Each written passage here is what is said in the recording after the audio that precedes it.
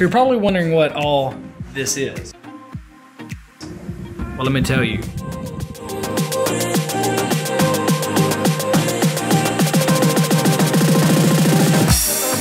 friend of mine, Sean, a few months ago decided he wanted to do a big adventure. He had just had surgery and he wanted something to push him to recover. Now he's an ultra runner like me, and we've never done a 100-mile stint in one effort. So we thought it would be a good idea to go. Today's Thursday, I'm uploading this video, making it real quick. Gonna go through a little bit of the gear that I have and kind of why I've picked some of the gear that I have. And then, yeah, we're starting at Ocoee State Park in South Carolina and hiking to Table Rock State Park. The distance from point to point through the trail is only 76 miles. We want to do 100. And so there's a spur trail that runs off 12 miles one way, turn around and go 12 miles back, and then finish the last. So the last day will be, you know, potentially 40 miles. So it should be a fun time.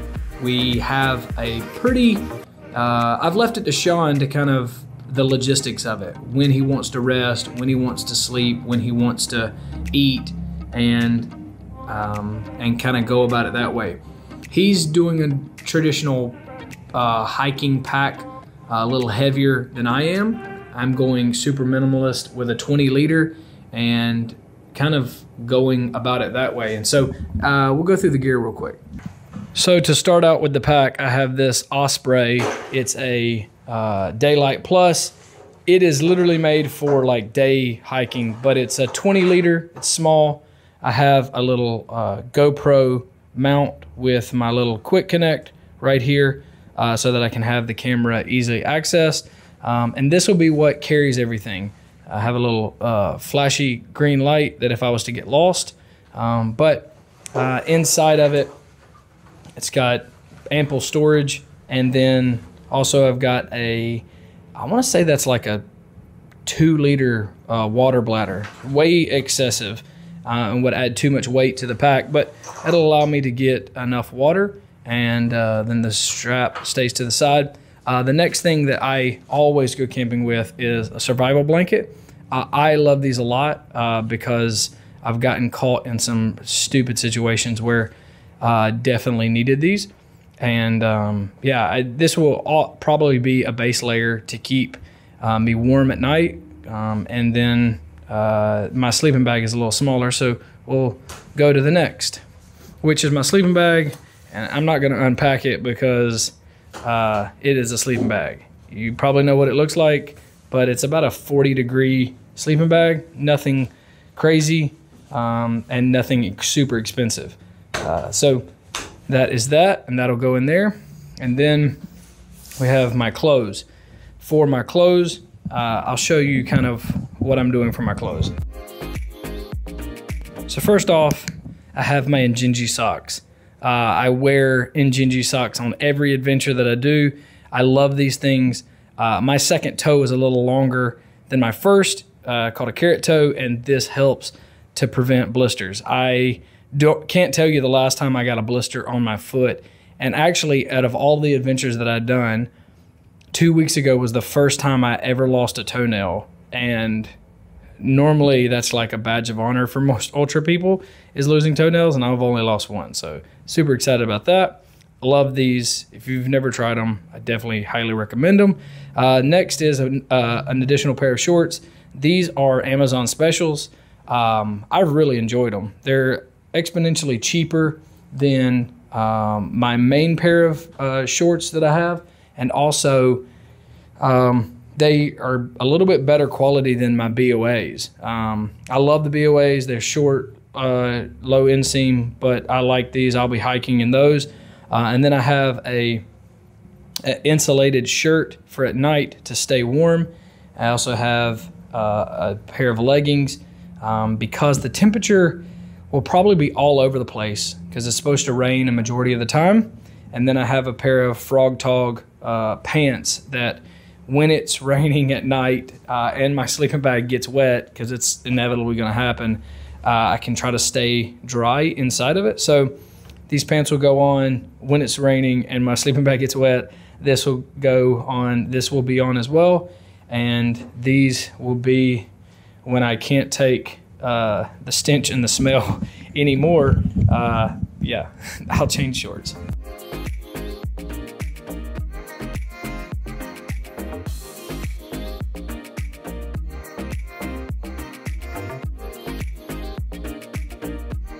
Next thing is I have a pair of Brooks arm warmers, super light, super bright.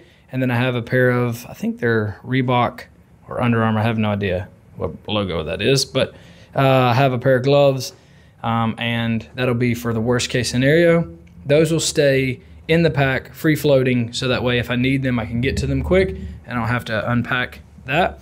I also have my Naked waistband, which I will carry a little bit of food in, as well as carry one of my water pouches as well. I'll have 2 of these and just one for backup. So this will be on my waist. This will be packed in the back of the pack. I also have a rain jacket, super lightweight, is just excessively hot, but it keeps you very, very warm and very, very dry. So I'll have that. That'll be on the side of the pack, because like I said, it's supposed to rain a majority of the time. Yeah. So the next thing we'll get to is a stove. It may not be necessary, but coffee is life for me. And so I am pretty excited about this. This is my AeroPress, but I've done something a little different and I'll show you.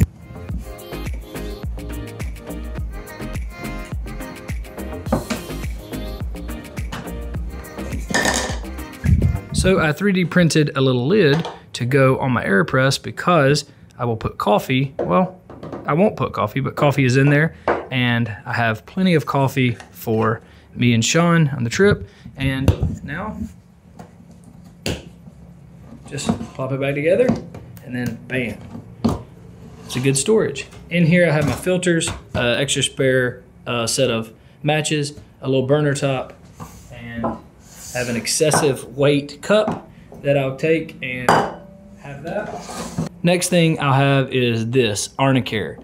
I really like this gel. I'll take it because I'll most likely put it on at night on my muscles, because it just helps with, it helps with inflammation, and it's homeopathic. So I've really enjoyed it. So Arnicare, not sponsored by any means.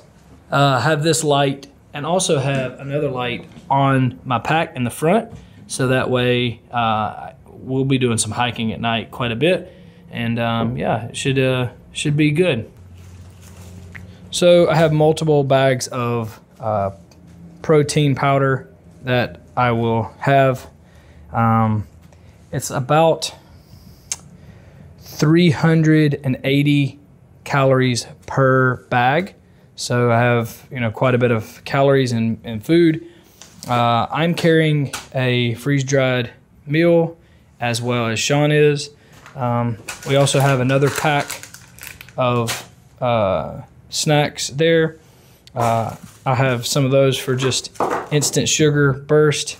And then in this pack, I have some peanut butter, some fig bars, and just some basic Tailwind pack, some Scratch Labs, another Tailwind, and yeah, that's pretty much all of the food that I'll be taking. I don't do a lot of hiking. I have in the past, but I think this will be excessive if the weather works in our favor. I'm trying to look at this like an ultra. So how fast could I do 100 miles? I think I could do it in 30 hours, but it'd be nonstop, and it would be with support. So unsupported, 40 hours. We're giving ourselves all day Friday, all day Saturday, and all day Sunday. So we should be able to do it at a pretty easy pace. We'll be able to just click off miles and yeah, we'll see how it goes. So most likely, if everything goes well, next Thursday there'll be a video recapping the adventure. So until then, adios.